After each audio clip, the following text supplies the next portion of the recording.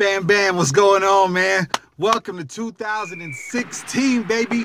We made it.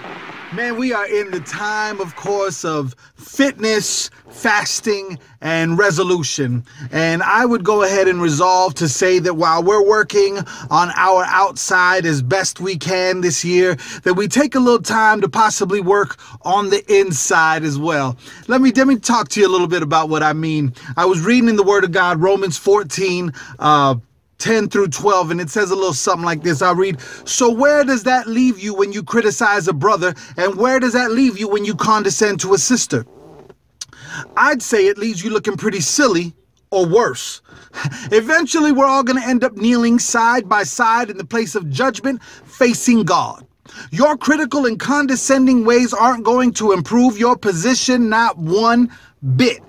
I read that and I was just like, woo, woo. And then I went on and it sent me over to 1 Corinthians 4:5, and it says, "So do not make any hasty or premature judgments before the time when the Lord comes. He will both bring the light to the secret things that are hidden." We're all going to be judged. You don't ever have to give an account for me, and I will never have to give an account about you, okay? Our life is going to be judged by God. How crazy is that to sit down and to think about? Now, Romans 14:13 goes on and it says this, "Forget about deciding what's best for others. Here's what you need to be concerned about, that you don't get in the way of somebody else making life more difficult than it already is." How hard is it not to judge someone? Huh? How hard is it not to judge somebody? Man, as soon as somebody doesn't do what we think they should be doing, immediately we go head on and we tell everybody's business like it's our job. That's crazy. Man, we are all going to be able to face God. Our job right now is to please God. Our job is to praise God regardless of our condition and let God handle the rest. Let me tell you this quick story. There was a husband and a wife. They're at a gas station, correct?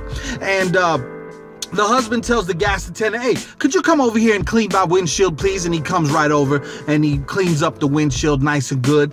And the guy looks over at the gas attendant and he goes, "Hey," he goes, "you did an awful job. Do it again." So the guy comes over and he says, "Okay." He starts to clean up the windshield a little bit better. And the guy looks at the windshield and goes, "You are the worst windshield washer ever. Wash my windshield again." And the guy comes over and he is meticulous about how he cleans his windshield. And the guy is like, "You have to be kidding me. Where is your manager? You are the most incompetent gas attendant." And he's going off. And in the meantime, his wife reaches over, grabs his glasses, wipes them off, and puts him back on him. And in the meantime, he now is able to see how meticulously clean his windshield is, and he hangs his head in shame. The thing I'm trying to let you know is that critical people are always going to view other people through their own dirty glasses.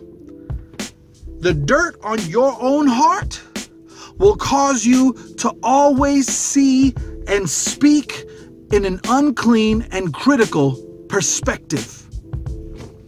You're going to become angry when you perceive dirt on other people, when in reality, your anger should be focused on cleaning the dirt that is in your own heart. Guys, it's a brand new year, and you are searching for that brand new you. And while you are looking to get beautiful on the outside, I pray that this 2016, one of your focuses will be to clean yourself on the inside, starting with our mouth first. God bless you guys, man. I love you. Here's to many more beautiful videos and great times together. I love you, famo. I'm going to talk to you real soon, man. Peace.